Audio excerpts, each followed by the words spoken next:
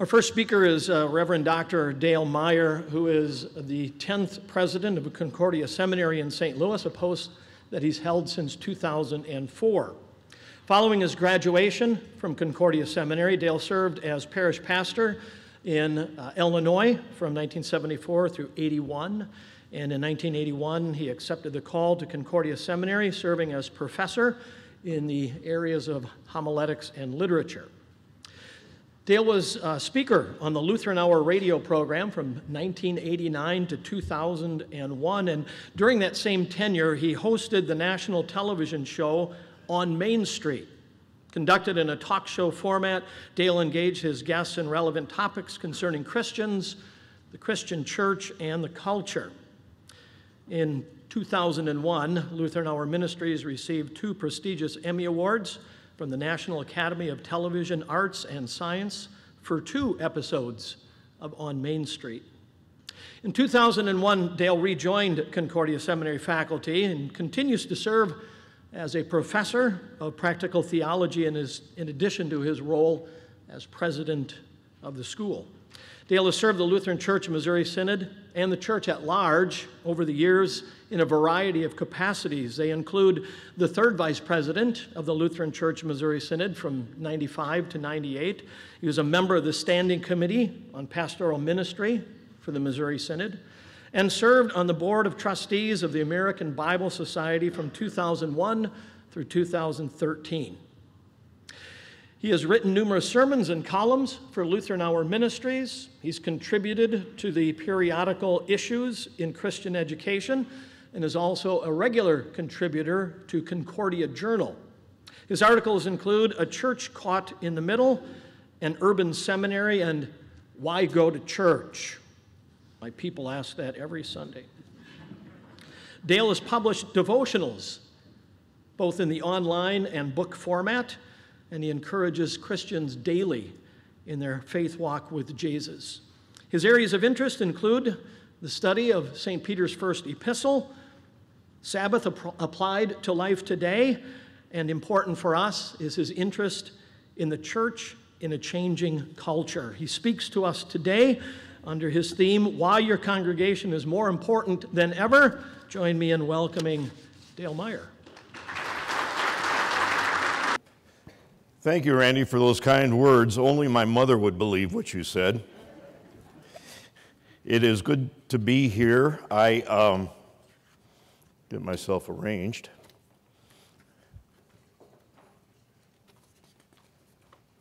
Yeah, I thank you for the invitation to be here. You can hear me in the back?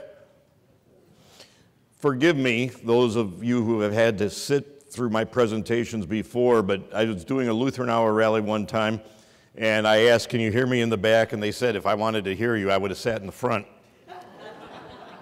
It's good to see Mark Chesky. You always have a smile. And I remember when people would compare the two of us, they said I had the face for radio.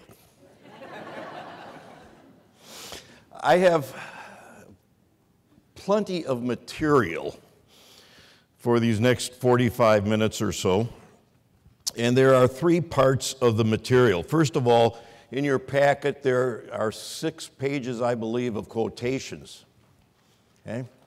And you might want to have that out and do whatever note-taking you do on that packet of quotations. We will not deal with all the quotations. You'll see some of them have been put in twice. That's because I did my own typing. This is why we have executive assistants. So the quotations will substantiate what I'll be trying to say. Secondly, you have the screen. Yeah. And the screenshots are simply the headings for where we're at in the presentation. But thirdly and mainly, just follow me, and I'll try and be clear. Thank you to the Siebert Foundation for the invitation. And thanks to the Siebert Foundation also for giving us at Concordia Seminary some years ago a grant. And this was a grant that enabled us to give our students congregational immersion experiences. So we would take some of our seminary students and put them in places that are not typical churches, typical church settings. For example, a congregation in rural Nebraska in the middle of no place that has 300 a week in worship, and they're coming from all over, and the average age is in the 30s. That doesn't represent a lot of the congregations in our denominations.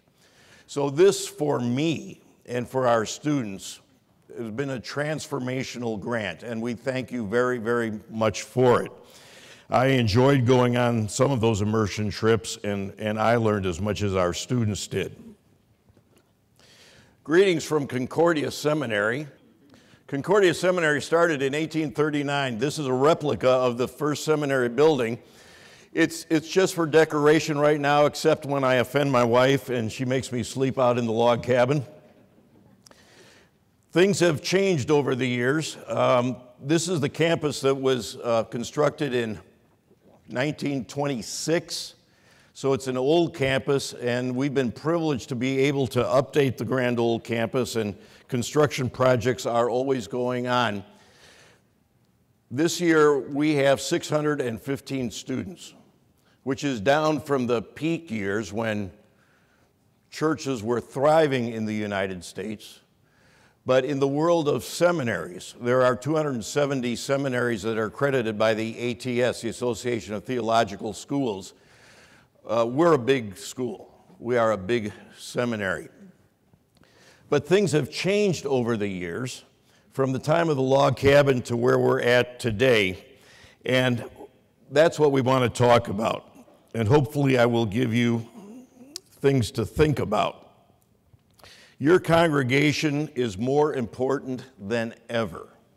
It's always been important, but there are 21st century reasons that did not obtain in the 20th century that should really energize us for the work of the local congregation. I was preaching about 2 years ago in Asheville, North Carolina. And this congregation has a school. Most of the students are not Lutheran. It has a faithful, dedicated pastor, but the congregation that worshiped on Sunday looked like a lot of the congregations that I get into. It was old and white. My sermon theme was, it's a great time to be the church. So afterwards, during the coffee and fellowship hour, an elderly lady sidled up to me and she said, "How can you say it's a great time to be the church?" And I knew where she was coming from, because you can sense the spirit and health of a congregation when you go in, even though you don't live there and know all the details. You can usually get a sense of how things are going. So how can you say that it's a great time to be the church? Well, there are a number of reasons why I believe that. And I'll share some of them in the next minutes. But ultimately, it's a faith statement. This is the church of Jesus Christ. How would we say that this is not a good time to be the church? I don't get it. Oswald Chambers, in one of his devotions, I think it's in February, says that dejection in spiritual matters is always wrong. I just don't picture appearing before the Lord Jesus in judgment and saying, "You know, it was a bummer being in your church in that early 21st century." And this is a motto, an attitude that we instill in our students at the seminary. It is a great time to be the church. However, when that elderly woman questioned that, I knew where she was coming from. And let me just lay out a couple things that have changed during many of our lifetimes. Some of you are dyeing your hair gray. It's very becoming. And what we have seen in our time is the change from Christian America to what we have today. So I was born in 1947 at Harvey, Illinois, at the Protestant hospital, because the hospital in our town was used by the Catholics pretty much, okay? It was a different world. And I grew up in, quote, Christian America. Everyone knew that they should go to church on Sunday. Now, whether they went or not, that's another question, okay? In Christian America, everyone was fairly literate when it came to the Bible and its stories and characters. Whether they read the Bible or not, I don't know. Some did, some didn't. In Christian America that many of us grew up in, people knew the message of the church about Jesus. Again, whether they believed it or not, that's another thing. But we're talking about a public culture that was nominally fairly Christian. And during those years, the Judeo-Christian morality dominated the mindset of the United States of America about how we are supposed to act toward and with one another. It's Christian America. That's all changed. It's gone. And it's not coming back in any of our lifetimes. And I mean those of us who have gray hair and those of you who do not have gray hair yet. Christian America is not coming back. In our time, things have gotten even tougher because of technology. Thomas Friedman, a few years ago, put out a book called Thank You for Being Late. And I'll mention the story that led to that title. But he looks at all the changes that have happened, especially since the year 2007. We think that these changes go back more than a few years, but in fact, Friedman shows that the real avalanche of technical change started in the year 2007, and he documents that. And Friedman talks about accelerations, so that the natural changes that you're going to have in any culture, in any time in the history of the world, are being accelerated by the instantaneous communication that we have in our day and age. If you look at the quotations, there is a quotation right at the top. Christian America is gone, and that causes us cultural angst. Ray Kurzweil is quoted by Friedman. The 21st century will be equivalent to 20,000 years of progress at today's rate of progress. I don't know how he knows that, but I don't dispute it. And then Friedman himself. The rate of technological change is now accelerating so fast that it has risen above the average rate at which most people can absorb all these changes. Most of us can't keep pace anymore. And then he quotes a man named Teller. And this is causing us cultural angst. That's the truth. Whether it's that woman in Asheville or most of the people that we worship with and try and lead spiritually, this is a time of high cultural angst. Has been and it will continue to be. Legacy businesses are flailing. They don't know how to make it in this new world. Think about Sears, Roebuck and Company. The government is dysfunctional at almost every level. My youngest daughter works for Senator Braun from Indiana. And she, and there are countless thousands of good people in Washington, D.C., but the story she tells makes me thankful to have gray hairs.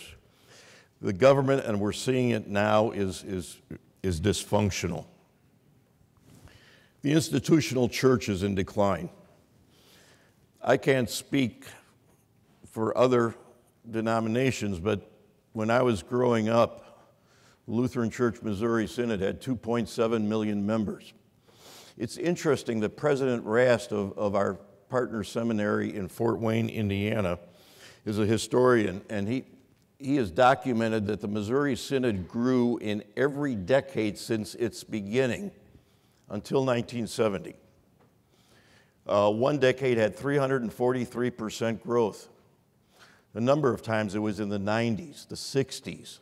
Every decade since 1837, there was growth. 1847. The seminary is older than the synod. There was growth until 1970, when things started going downhill. And he says that one of the reasons that it started going downhill was that we turned our focus inward upon ourselves rather than outward in mission. We'll talk about that more later. Peggy Noonan described it, I think, very well in a Wall Street opinion piece a couple of years ago. And that's the third quotation on the first page of quotations. She had just reread a book by Dean Acheson. Acheson was the Secretary of State under Harry Truman after the war. And Acheson's book talked about the changes, the tectonic changes, to use a familiar word, that happened at the end of World War II. And she applied it to today. Everyone's in the dark looking for the switch. I love that, Being 72 years old, I have the right to get up in the middle of the night and fumble around looking for a special place that I need in the middle of the night. Where's the switch? Everyone's in the dark looking for the switch. When you're in the middle of history, the meaning of things is usually unclear. In real time, most things are obscure. And then she quotes Acheson. Only slowly did it dawn upon us that the whole world structure and order that we had inherited from the 19th century was gone. We're living in that kind of a time now. There was a historian named Phyllis, I think it's Pickle. I've not read her, but Tickle, okay, some of you know her. And she said that every 500 years the church has a garage sale. We're in the garage sale right now. Things have not changed in Western culture or the institutional church this much since the Reformation and the Enlightenment. And I find that rather invigorating for reasons that we will get into shortly. Everybody's in the dark looking for the switch. We're not. We're not. Because we know who the light of the world is. We say it, and I think we all believe it. Although we quote Mark chapter 9, Lord, I believe, help my unbelief. Jesus Christ makes this a good time for us to be in the church. And though we do not know what is ahead and how all these changes are going to come out, He's the Lord of the church. And we rely ultimately not on sight, but His promises. We do use our sight. We try and interpret the times and the seasons. But ultimately, this is the church of Jesus Christ. Not of Martin Luther, God love him. Not of your congregation or our seminary, God love it. Not of our programs or of our denominations, and they do precious things. But this is the light of Jesus Christ shining in us and through us. So Christian America is gone, but I don't think that's all bad.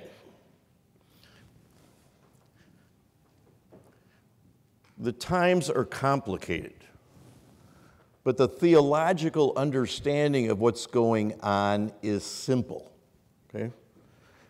I'll say that again. These are complicated times. I panicked yesterday as I was driving from Mitchell Field out here when I remembered I didn't bring my charger, okay?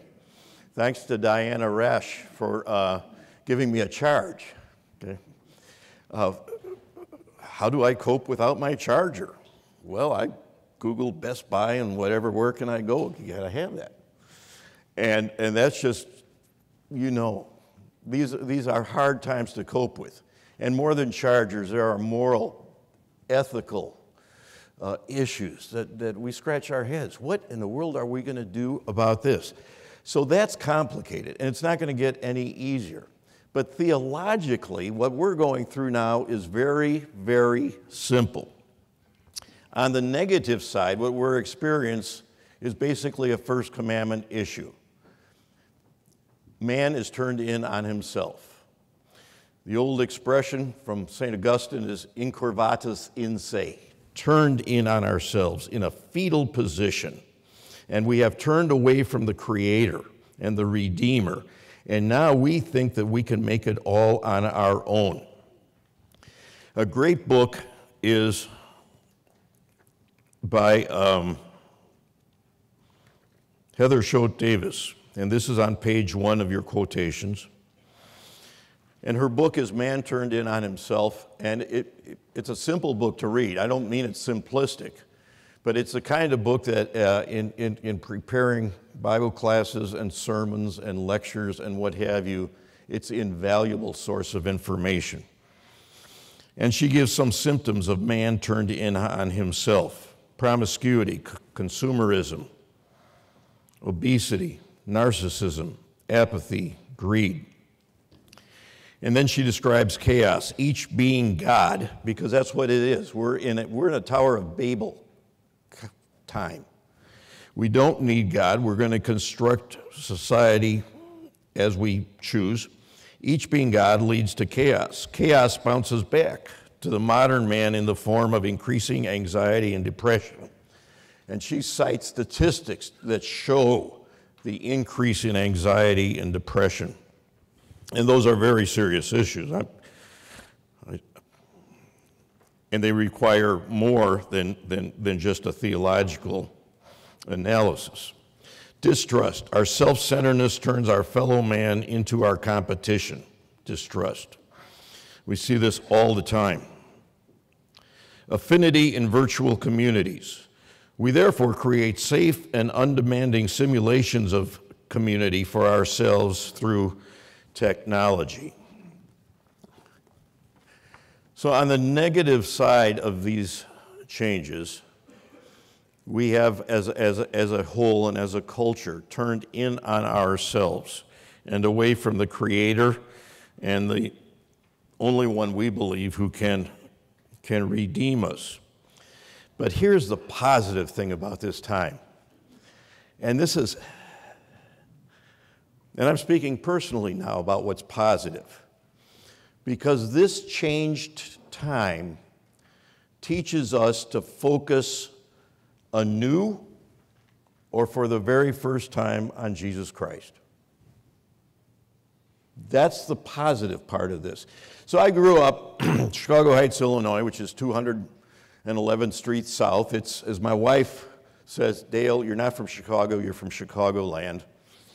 And I went to St. Paul's Lutheran School, 180 students, 1950s. And then I went to Bloom Township High School, which was over 3,000 students, public high school. But you know what? In those days, the things of God and of the church and the public culture and life were homogenized. Eh? I always have to bring in some reference to milk. My dad was a milkman. And I would say then, it's okay, he married my mother. Students don't get the joke, you know? I have a milk truck now that I'm having restored. It's costing me an arm and a leg to do it. I'm not even telling my wife how much it costs. But when it comes on campus in a couple of months, the students are going to say, what's that? You know, one generation to the next. So anyway, but back when a lot of us grew up, the things of the church and the things of our public culture were homogenized. And the sharp demarcations of faith were not seen. So when I go from the little Lutheran school to the big public high school, those cultures were complementary. You know, they weren't the same. But we knew, and our parents and our church leaders knew that, yeah, Bloom is going to reinforce a lot that they learned at St. Paul's and vice versa. It was a good time. I'm glad to have experienced Christian America, but it's gone, as I said. And now, in these times, the centrality of Jesus Christ to what we do as church is very clear. Not Luther, not the congregation, not the synod, not whatever, and those things are all blessed, not to be despised. But this is about Jesus Christ. There's the president of the Pacific Southwest District of the LCMS years ago, Arnie Kuntz, said it this way, and he wrote this in a large print book of devotions. It was called Devotions for the Chronologically Blessed. Got it? The chronologically blessed. And Kuntz said, life narrows down. And don't you know it? You know, whatever your age, the narrowing is experienced. And it's also true for the institutional church, for your congregation, for our seminary. Life narrows down and crisis comes. And suddenly, only one thing matters. And there, in the narrow place, stands Jesus. The sooner we get that, the easier we'll be able to navigate these troubled times that we are in.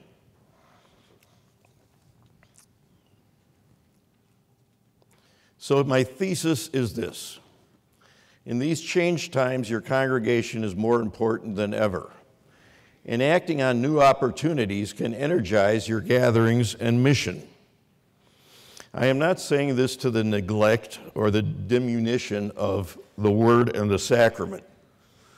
From day one, God's people have gathered around the Word of Christ and His sacraments. But in this 21st century time, there are additional reasons why the congregation is vital and has a ministry and mission unlike the days in Christian America. Let me get into some of these opportunities, at least the way I see them. What you and I are doing as leaders are helping parishioners out of Christian America. Now that especially applies to the older people who sit in our pew, who had the experience of growing up in Christian America. As leaders of the church, it's our job to lead them to this new time where we very clearly see that the focus of faith is upon our Lord Jesus. Martin Charlemagne was a professor long ago at Concordia Seminary in St. Louis, maybe not that long ago, but someplace he said that the job of a pastor is to interpret theology, to interpret reality theologically. To interpret reality theologically. And I think that's the first great opportunity that we have in this new day and time. I have an acquaintance in Germany, and he emailed me about a month ago, and he reminded me of something that apparently I said during my Lutheran hour life. And you know, whenever anybody quotes me, I get nervous because I've said some really stupid things in my life. I think we all have. Oh my gosh, what's going to come? But Stefan said that apparently I had said that the church has answers to all the questions. All the questions that people were asking in 1950. Interpreting reality theologically means that we have to theologically analyze the questions that people are asking in 2019. We're helping parishioners out of Christian America, and specifically to trust in the providence of God and to a lively hope in Jesus Christ, especially in his theology of the cross and the promise of glory. To repeat, we're helping parishioners out of Christian America so that they trust in God and have a lively hope in Jesus Christ, especially the theology of the cross and the hope of glory. Let me give you my analysis of where a lot of our churches are today. Bill Carr is a retired St. Louis Seminary professor. He taught Old Testament. Great guy. And he retired to Virginia and has a garden. His grandchild, I don't remember if it's a boy or a girl, little grandchild, was with him one day in the garden and said, "Grandpa, what's that?" He said, "Well, that's a tomato." "Grandpa, I know it's a tomato, but what's it on?" That child, and I presume it's a church child, didn't know that tomatoes grow on plants. When you think that population in the United States is moving from small town and rural areas into metropolitan areas at a rapid pace, I venture to say that a lot of our young people do not know that tomatoes grow on vines, that meat comes from animals, that clothing comes from cotton plants, and that everything in the world comes from soybeans. They don't know that. They don't know the world of the Creator. It wasn't like that in the 50s. They don't know the world of the Creator.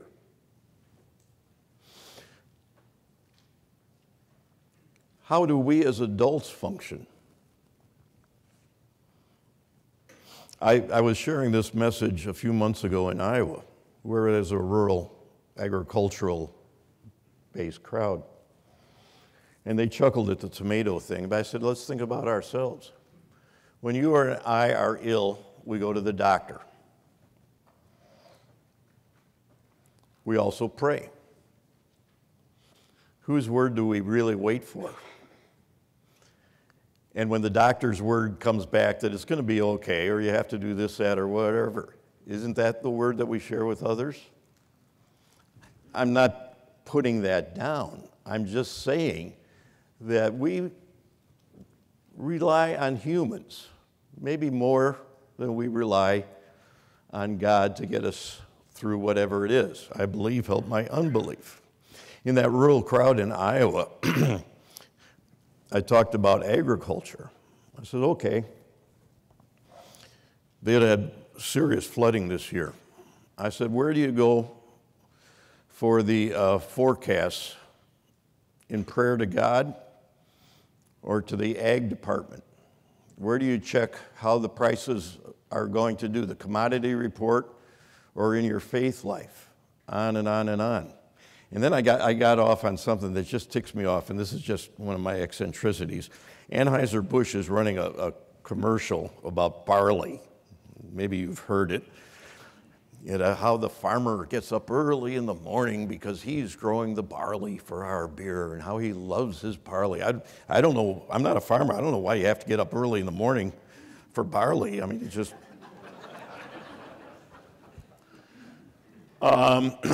So anyway, this commercial goes on, and then it talks about the steady hand of the farmer as he guides his combine through the fields.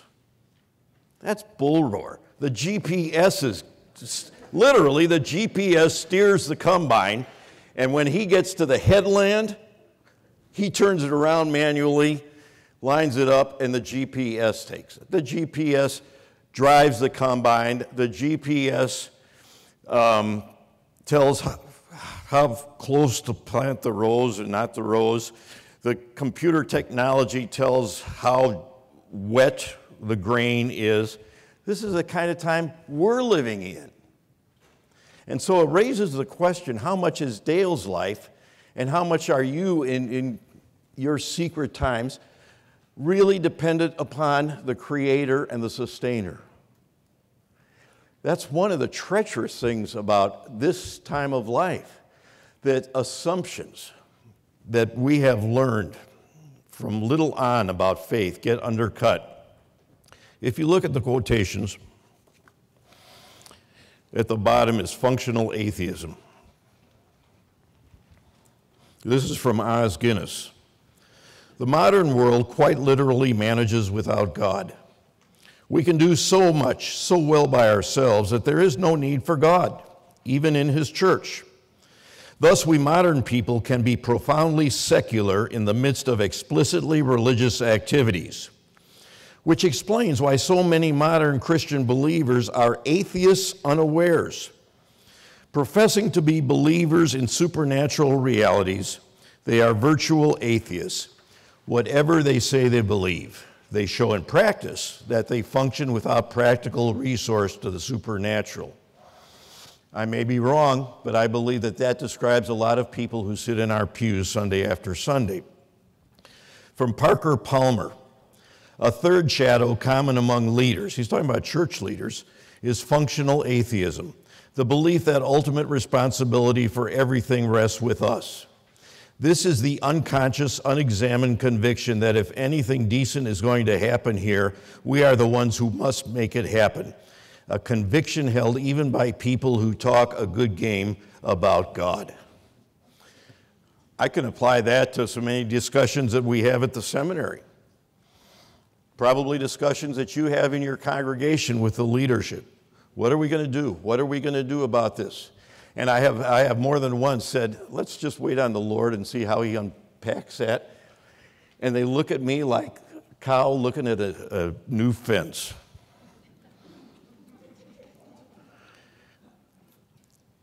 There is some measure, God only knows, of functional atheism in our churches today. So this headline for this opportunity that we have is interpreting reality theologically. And what is compelling about the church's message? What is compelling about the church's message?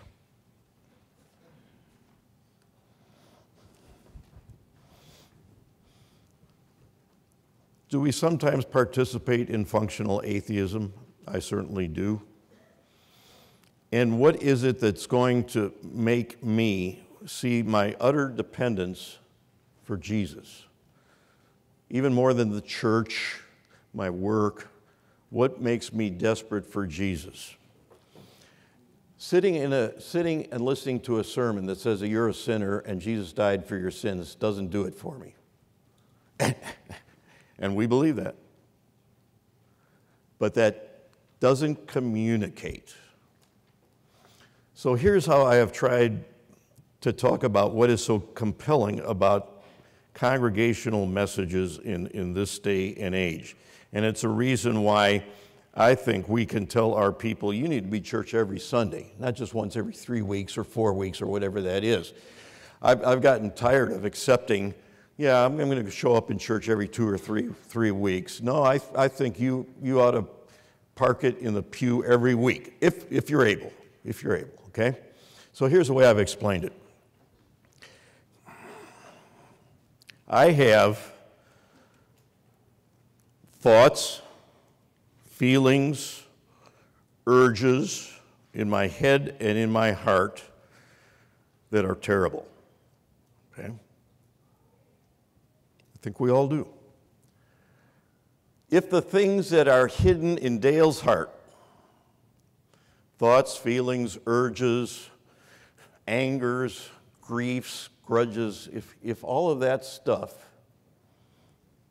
were to be made known, I would be so shamed that I'd get out of town.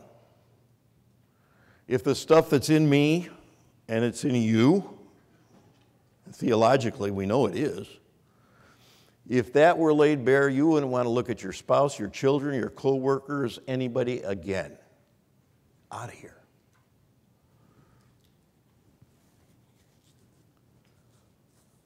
Now, what we do as Jesus followers is stuff it. When an urge or an impulse starts to rise up and we know this is not right, we stuff it. And that's the right thing to do. The Word of God gives us the power to stuff it. But you know, it's still damnable sin. Even if you don't act on it, it is still damnable sin. And one of the things that we don't talk about enough, I think, as we handle the doctrine of the Scriptures, is that sooner or later, all this garbage that's down in my depth of being is going to be made public. Now, for all our sakes, I hope it is later rather than sooner.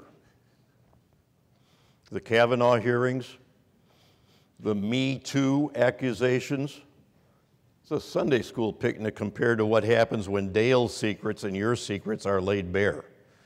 So I hope for your sake that it happens later, but it is going to happen on the day of judgment. Hebrews chapter 4, verse 12 is that popular passage about the Word of God is living and active, But then verse 13 says that we're going to be naked and bare before the eyes of Him to whom we must give account. Nothing in my hands I bring, simply to thy cross I cling. Naked come to thee for dress, helpless look to thee for grace. Foul. And I have come to realize in my own personal life, when I look down into that heart, which Oswald Chambers made the point that the human heart is deeper than the most unexplored depth of the ocean, and it's darker. When I look down in that there is nothing that I have that I can bargain with God. I'm not the guy in the front of the church. I thank thee, God, that I'm not like these other people, but I'm the guy in the back of the church. Be merciful to me, a sinner. Or like the malefactor on the cross, do you not fear God, seeing that you are in the same, you have deserved this judgment? Okay? I don't think our people are getting what it means that we are totally corrupted by sin. It just doesn't work to say Jesus died for your sins. We've got to play it out more. And I guess the theme here in this section of the presentation is that we're talking theology. Not theology that we use to argue some point in church practice. We're talking about theology that my sorry soul depends upon. And your sorry soul depends upon getting out of this total corruption that we are in because of sin. The only way out is death. And now I'm getting into this change or die.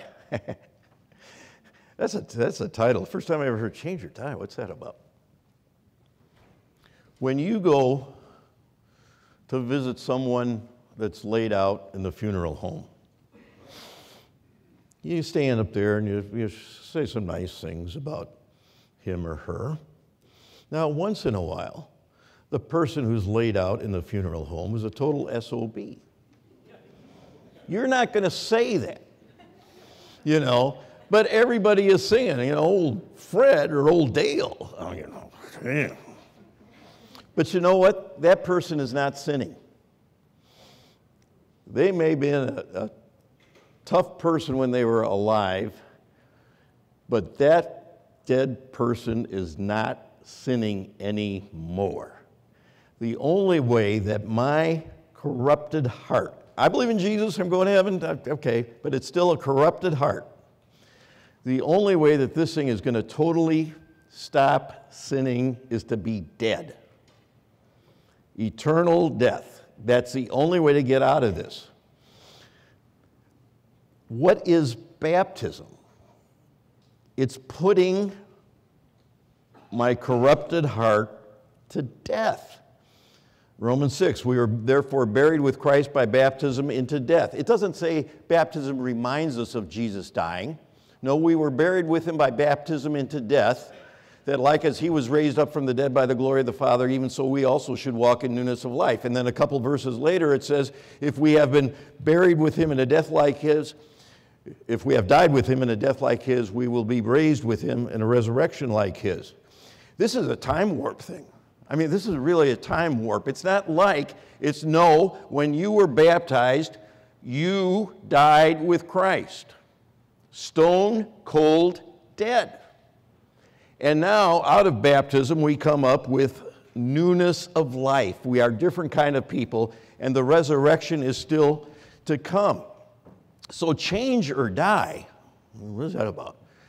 That describes where we're at before baptism. You have to change. Otherwise, quote, the soul that sins, it shall die, Ezekiel 18. We can't do that. And God, in a mysterious way, and believe me, this is mysterious, I don't get it, put me to death in baptism with Christ. I'm united to his body, and now I have optimism. I still sin. If you look at the quotations, okay, Dale, you got to, oh man, you got to get moving.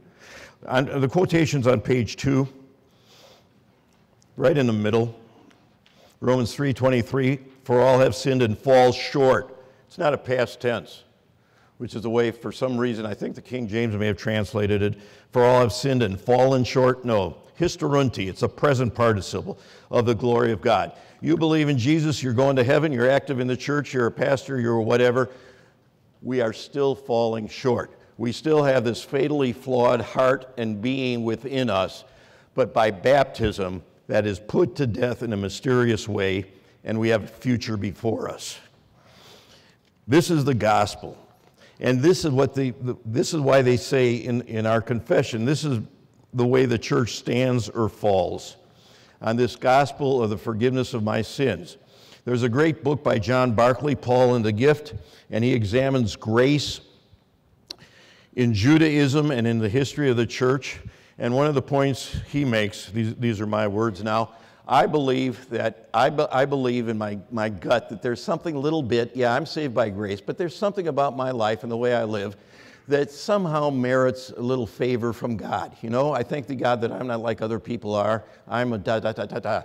And Barclay shows that that is not what Paul meant. He calls it incongruous grace. There is nothing in Dale's sorry soul that merits squat from God except his love in Jesus. We are chosen and elect. My retirement project will be the Concordia commentary on 1 Peter, and he talks about being chosen and elect. But Peter is very clear. We are not a sect. We are the baptized, redeemed people of Christ who live in a hope of heaven. But we are not to withdraw from the world that we are in. But Peter makes it very clear we are to be active in this world that we are in. Now, keep on moving. Here's another big opportunity that we have in our congregations. Your congregation as a mediating or bridge institution. There have been a number of negative trends over the years. Hyper-individualism. Individualism really got going with Luther and the Reformation, but then in the Enlightenment and the Age of Reason, it cranked up some more. And the United States in its founding, for example, Thomas Jefferson, life, liberty, and the pursuit of happiness, each one of us is endowed with inalienable rights. America has been extremely focused on individual rights and privileges. And in our time, our lifetimes, that has gone on steroids. So you and I and the people we serve are always bumping into somebody who's an individualist and could care less about what we think, do, or say. And they're going to do it their way, you know?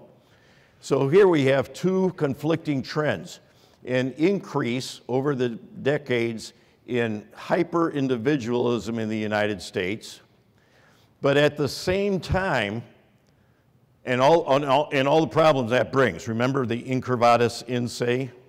Heather Schott Davis?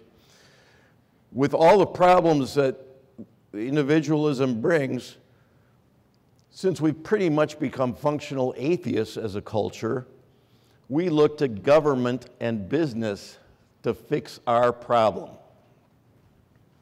If you look at the quotations,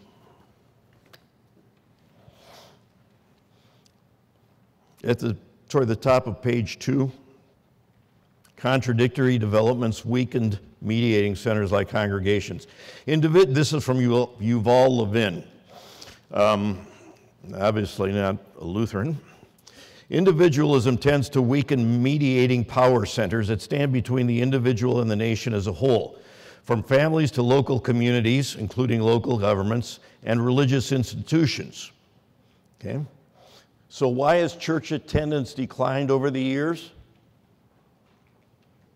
Well, one reason is that people do not see the congregation as serving a very, very vital function in their lives. In their place, it strengthens individuals on the one hand and a central government on the other, since such a government is most able to treat individuals equally by treating them all impersonally. Big government and big business is impersonal.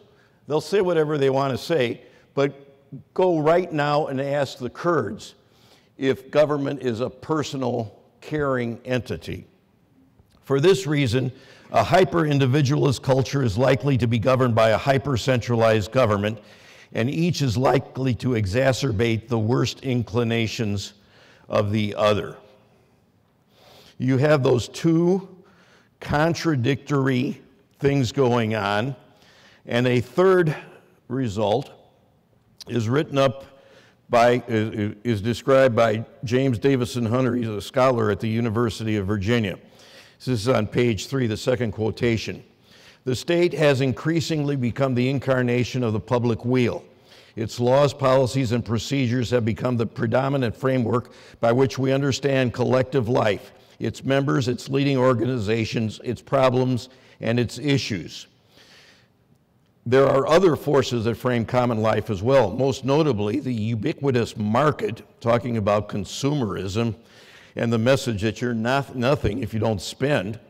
But these are not autonomous from the state, but linked integrally with its extensive instrumentalities. This is the heart of politicization, and it has gone so far as to affect our language, imagination, and expectations. The language of politics and political economy comes to frame progressively more of our understanding of our common life, our common purposes, and ourselves individually and collectively. When I get up in the morning, and I like to do this more than my wife, but she abides me. We watch Morning Joe on MSNBC. I don't agree with a lot that's said, but I find it interesting, okay? Then we get tired of some of their opinions, and we may go to Fox and Friends. And we get tired of some of their take on things, and we go to the local news. What's the traffic? What's the weather going to be? How did the Brewers and Cardinals do the other night? You know, and that's where we live. You live where you live. The point of that being, the founders never intended us to be obsessed with politics. That's why you have a representative government. But politics dominates our daily life, and it seeps into congregational life, church life, etc. This is not the way it was intended to be set up. So people need some place, let's see, that is going to help them bridge life from their individual life. I'm an individual, I have my joys, my woes, all this stuff. How do I learn how to take my individuality with all that's going on in that and then take it into the public sphere? Who's going to teach me how to live among people? That's the mediating role that the congregation has today, unlike in Christian America. We desire to take people in, individuals, church members and others, and show them how to understand reality theologically, but then how do you live in this screwy culture that we are in? So your congregation has a great mission as a mediating institution. And it's not just Jesus died for your sins. It's that plus, how does this play out as you're interacting with some of the jerks that we all have in our life to deal with?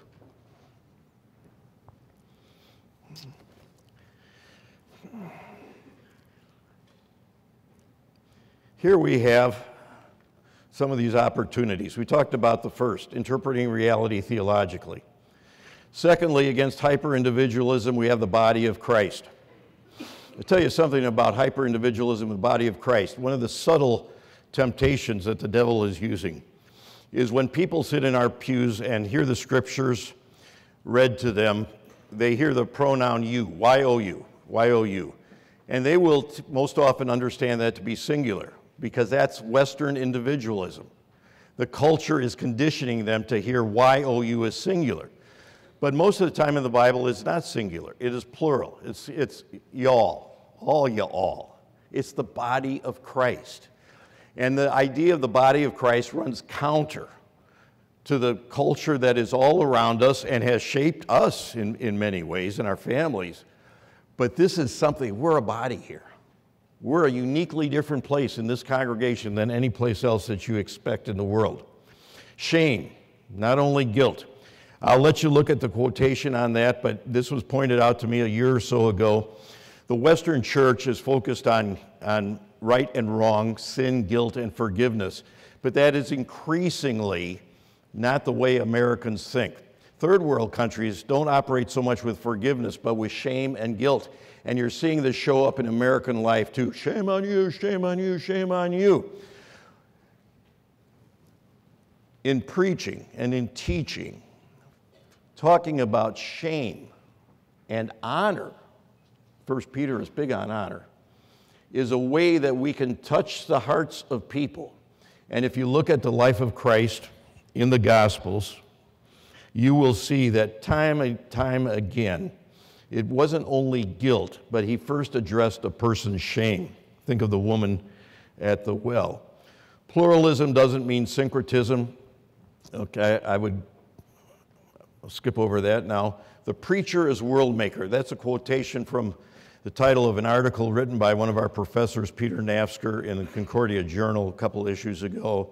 And you and I, as church leaders, especially the people who stand up and talk like I'm doing now, we help shape the world of the people who listen to us. This is about epistemology. You think about, Joe Blow sitting in the pew, and where does he get all his information for life? It's from the media. It's from the screens, social media, peer pressure, and so on. And that shapes a lot of these functional atheists, okay? You and I are, Nafsker says, the world makers. We're telling a different story, the story that helps them understand who they are in this world as followers of Jesus. I will just race on. John Barclay says that Paul founded congregations. Barclay is a British scholar, again. Paul and the Gift is a wonderful work about grace. He formed congregations that he wanted to be qualitatively different from anything else that the people experienced in their daily life. And your congregation and mine should be the same way. I'm talking about an aspirational goal here, not a reality. But our congregations should be qualitatively different from anything else that the people experience in their life. As Bethany Lutheran Church in Austin, Texas, has been long pastored by a classmate of mine, Bill Knippa. Their motto is a belonging space and a sending place. Christian America, you didn't think about that. But our congregation should operate with different value systems, including forgiveness, honor, hope, faith in the Christ who's going to come back and take his chosen and elect, and that's plural, by the way, home. We should be a belonging space and a sending place. People will say, you know, I go to church every week because of what? Because I love these people.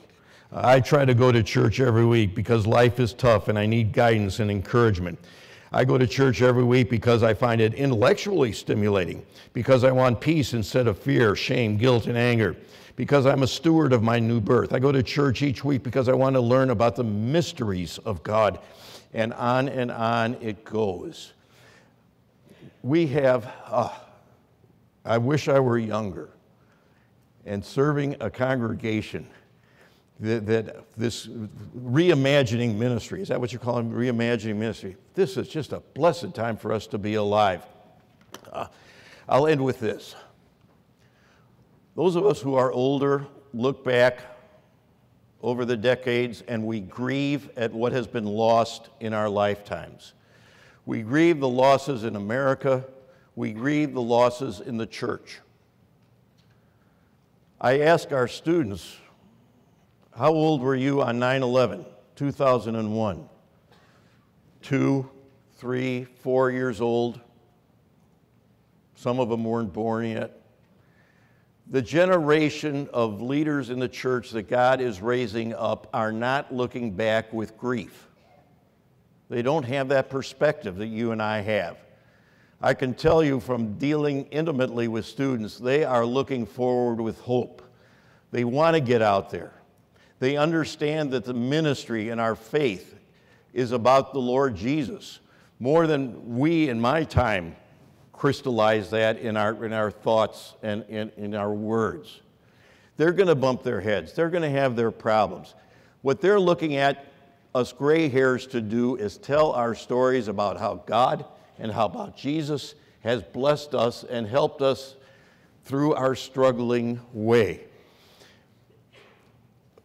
We've got to let them have their time because they're ready to go, and it's the Lord Jesus of the church who is raising young people up, not just seminaries, but the young people of the church up for, to quote the passage, such a time as this. It is a great time to be the church. Thank you.